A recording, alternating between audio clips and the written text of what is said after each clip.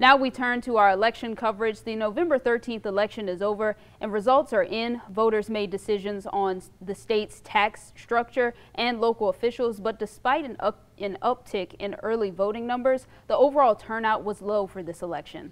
Our Taylor Toole joins us live in studio. And Taylor, what did you find out about the low turnout?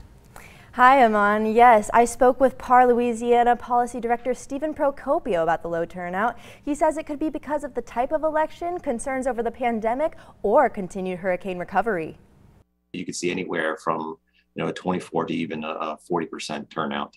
So yeah, 14% is much lower. Procopio says that higher turnout elections typically surround a gubernatorial or presidential race. The turnout's going to be a little bit higher in New Orleans because they had a mayor's race, and so that was a fairly major race.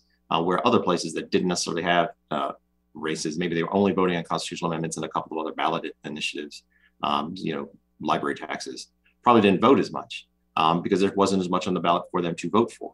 Another common issue during state elections, Procopio says, is voter confusion, especially when it comes to constitutional amendments. At the end of the day, we have a complicated constitution, and changes to it are often complicated.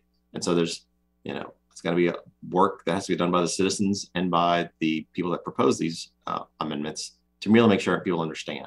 As for the amendment that did pass, Amendment 2, Procopio tells me, it got rid of the income tax deduction for federal taxes paid off of your state income tax. And so that will go away, but your sales tax or your income tax rates will go down. So overall, it's a roughly revenue neutral change, but it was also a slight tax cut for most people.